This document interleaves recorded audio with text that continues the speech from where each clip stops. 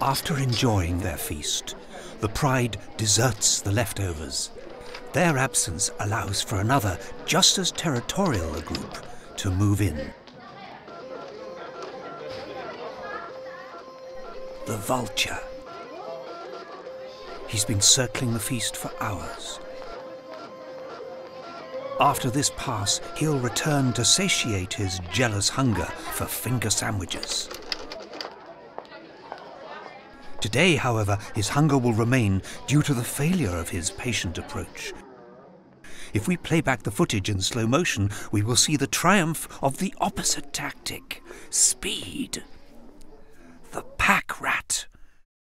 Alone, he hoards what could feed many for an entire lunch hour, leaving those like the Vulture searching elsewhere for food.